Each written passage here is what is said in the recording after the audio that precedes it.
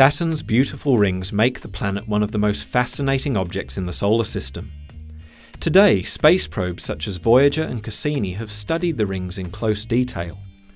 But before we had the ability to lob robots into deep space, how did astronomers know that Saturn's rings were made of small grains of dust and ice? Saturn's rings were first seen by Galileo in 1610. But his telescope was not powerful enough to discern them as rings, and he only described the planet as having lobes, which Galileo thought might be moons. It wasn't until 1655 that Huygens, using a more powerful telescope, was able to see that the lobes were actually a disk surrounding the planet. For more than 2 centuries there was much conjecture among astronomers as to the nature of the rings. Most astronomers, with a few notable exceptions such as Giovanni Cassini, believed that the rings were solid.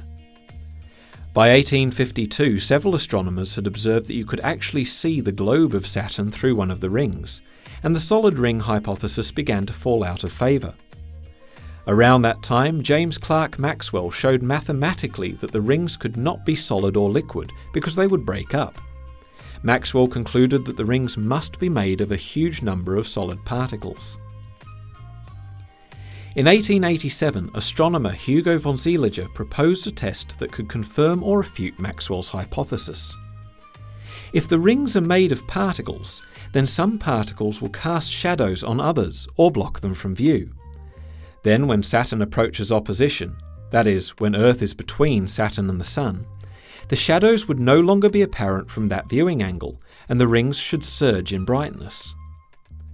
Astronomers made careful measurements of the brightness of Saturn's rings, and showed that they changed in brightness exactly as Seeliger had predicted, and so concluded that the rings must be made of small particles.